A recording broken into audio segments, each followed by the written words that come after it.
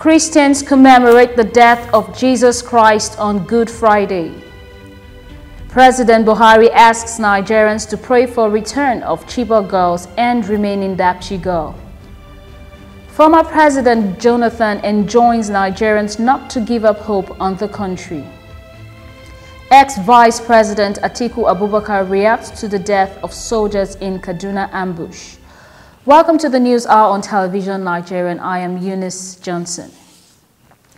As Christians across the world commemorate the death of Jesus Christ on the cross of Calvary on Good Friday, Catholic faithfuls in Abuja, the nation's capital, reflect on the significance of the event. TVN's Austin Peacemaker Inaide completes the story. Good Friday is a Christian holiday commemorating the crucifixion of Jesus Christ and his death at Calvary. It is a day observed during Holy Week as part of the activities preceding Easter Sunday. At Our Lady Queen of Nigeria Pro Cathedral in the federal capital city, Abuja, parishioners gathered to commemorate the death of Christ by dramatizing the Stations of the Cross.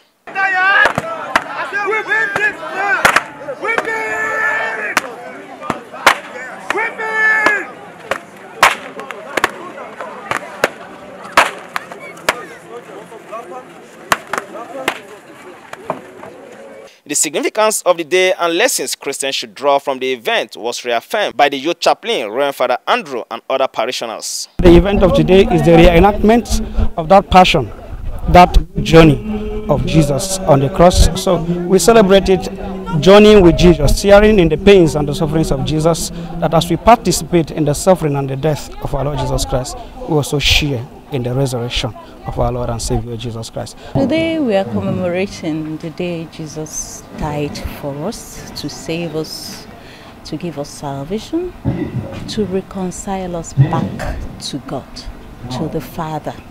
And today we are enjoined, personally I would say we are really enjoined not to be afraid of suffering. We should know that at the end Jesus forgave those who tortured him that much. This should be an outstanding lesson for ability to forgive those who cause us pain, and even ourselves for the pain we cause ourselves. Good Friday, it's a day of the Lord, the day the Lord died for us. So as Christians, we should also learn to sacrifice for one another, just as Christ sacrificed for us. Good Friday is a very important day to Christians all over the world. On Good Friday, Christians remember that Christ died for everyone despite having no wrong. To date, there are parades all over the world to constantly celebrate and remember that Christ died for mankind. Austin Peacemaker Inaide, TVN News. President Muhammadu Buhari has asked Nigerians to continue to pray for the safe return of the remaining CHIBOK girls and others in Boko Haram captivity. The president made the request in his Easter message to Nigerians. He expressed appreciation for the recent release of some of the abducted DAPCHI schoolgirls. He said he was hopeful that all those still in captivity would also regain their freedom. While urging Nigerians to continue to pray for the safe release of others, President Buhari disclosed that he has sent security agencies to ensure the safety of schoolgirls in troubled areas. The abduction of the schoolgirls had raised concerns about the safety of schools, especially in the northeast, where the Nigerian military has dealt a fatal blow to the activities of insurgents. Former President Goodluck Jonathan has enjoined Nigerians not to give up on the country despite its present challenges.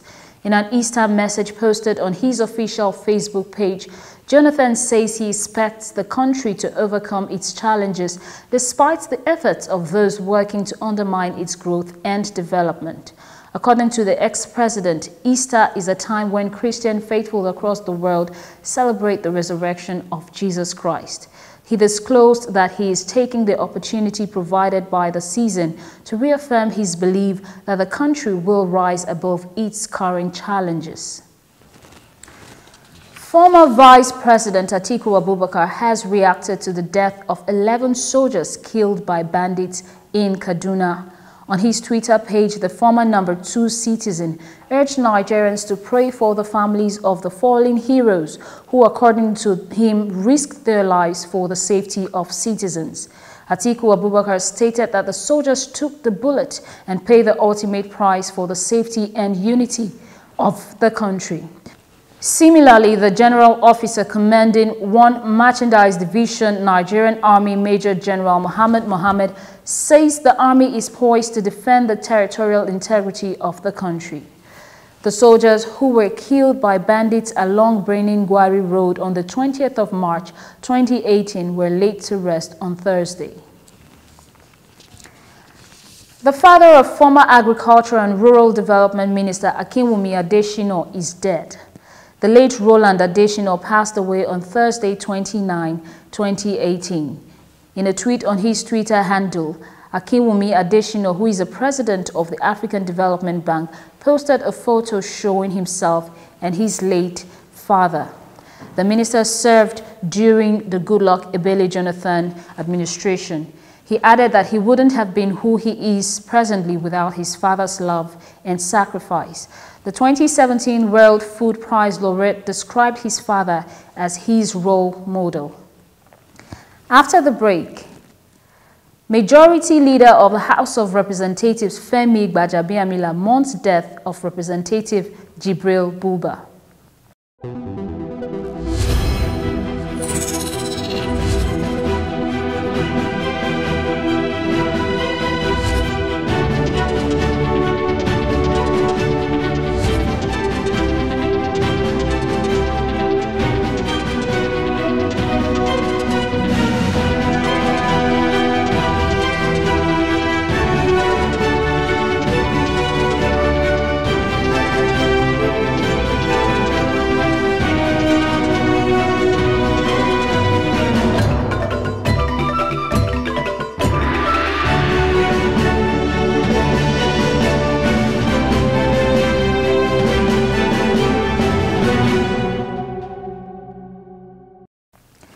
Thanks for staying tuned.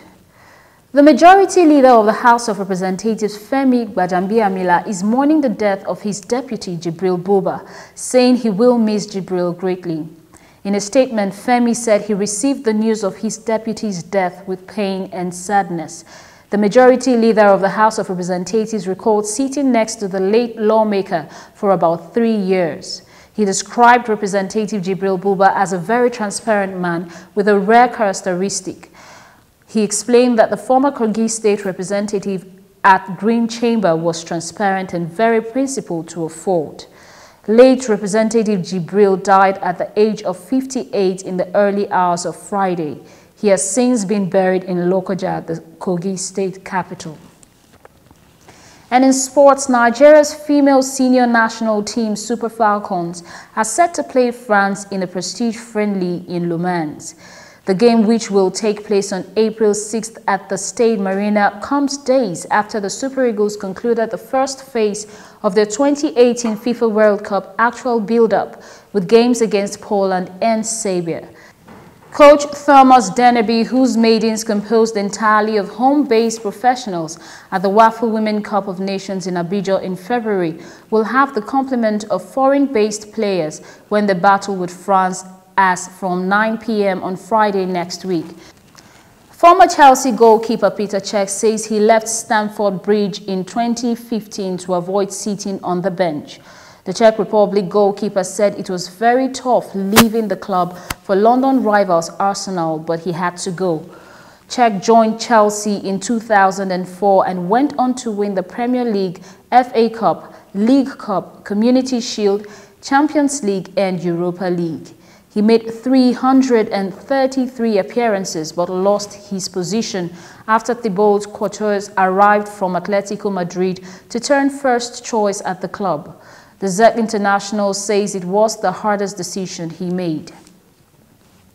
And on the foreign scene, a winner has emerged from the controversial presidential election in Egypt.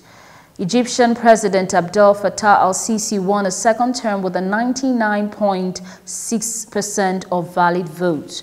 The flagship state-owned newspaper Al-Haram also raised its estimate of turnout in the March 26 and 28 election to 42.08%.